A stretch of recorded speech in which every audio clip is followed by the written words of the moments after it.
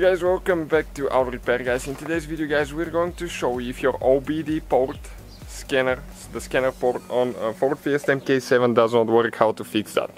So that will relate to the model from 2008 to 2017 and including the ST model. We have that ST here, 2015 ST, and we'll demonstrate the OBD port connection does not work. And we'll show you how to fix that and which fuse is actually for that port. So I have the ignition on now. Okay, check it out. Ignition is on. I have the scanner connected to the port. Okay, and there is absolutely no communication with the car computer. Anything at all. Check it out. So what we are going to do actually, I'll turn the ignition off. Okay, and we'll show you which fuse is for the OBD port now. We are going to go ahead and actually it's behind the glove box.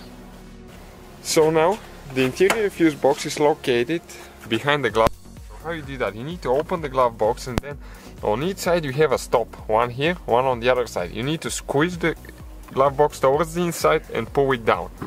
Okay, and those are the stops. Okay, once you jump out of them, you need to grab the box and pull it straight out. Okay, like that. You can see where the hinges are. Okay, that's where they go. The fuse box is located right here.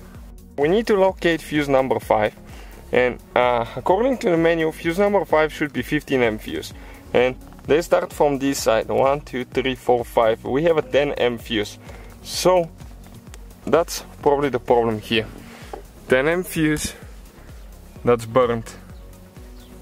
Okay, check it out. So we're going to replace it with the 15M now.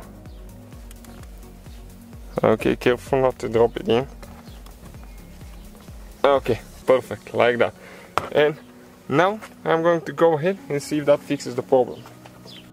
Even without the ignition being on, you can see that we have communication with the scanner. I'm going to turn the ignition on. Okay, that's the heater flap, so don't listen to that thing, you'll be fixed soon. And now you can see that we have communication, it's connecting with the car.